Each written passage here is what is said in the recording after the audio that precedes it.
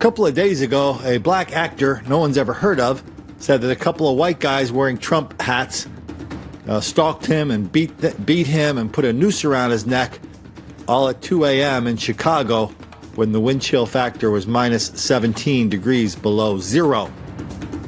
Even the President of the United States felt compelled to tell everybody that was the worst thing that could ever happen to anybody. He was compelled to pretend as if he believed it. Now, let's compare that treatment of that story with this story that actually exists on video, where black people are stalking, beating, assaulting, threatening, torturing white kids every damn day at this high school in Centennial High School in Las Vegas, Nevada. They revealed that there's a gang of students at Centennial High that have been targeting other white students while on school property. This family hoping that by sharing their story, it'll put an end to this so-called schoolhouse gang. Where up? Hurry up. A student at Centennial High says a schoolhouse gang forced him to fight on camera not once, not twice, but 3 times. The kid throws my son on the floor and is slapping him, all in the head.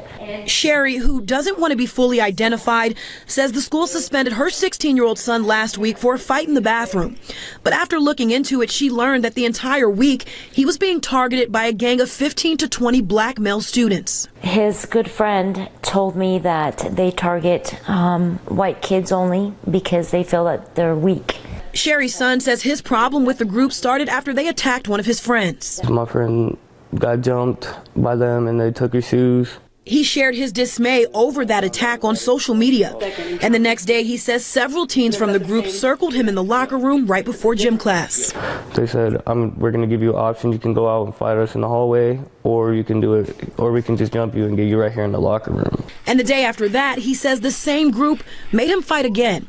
The final video recorded in the school bathroom shows him fighting yet another member of the group. And this is the final one? Is that one of the same students from the other videos? No. So these are 3 different people? Yeah. Angry, very angry, and helpless. He got hurt, and nobody was there to help him. We reached out to CCSD asking if they were aware of this group of alleged bullies and what they're doing to protect students from them. They sent us a statement saying, in part, school administration and school police are aware of the matter and appropriate action will be taken. CCSD investigates every reported case of bullying and takes appropriate action. I would like anybody that has been victimized by them to please come forward.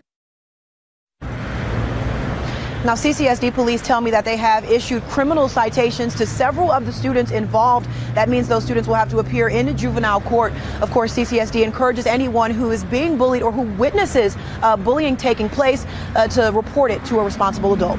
See, that's why I don't like doing hypotheticals. They're so unpersuasive when we have real contrast, real stories about the total double standard. Please, sir, I want some more.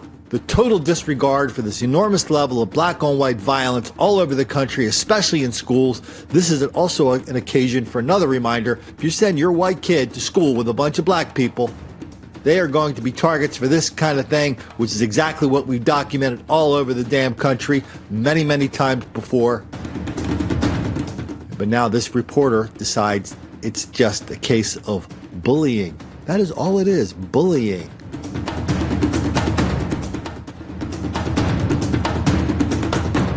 Which might not be accurate, but at least it won't make any black kids angry.